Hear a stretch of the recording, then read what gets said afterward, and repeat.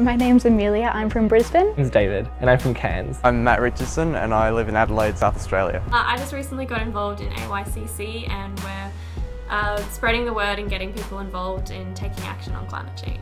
Talking to more people, having face-to-face conversations and getting in contact with their politicians to let them know that this is an important issue to them. And dressing up in dory suits and enrolling young people to vote.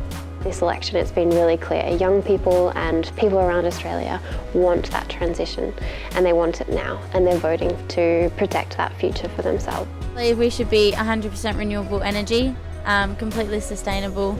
We need the environment, we need clean oxygen, we need fresh water. Australia is one of the windiest and sunniest countries in the world, and yet we're one of the last to make that transition to renewable energy.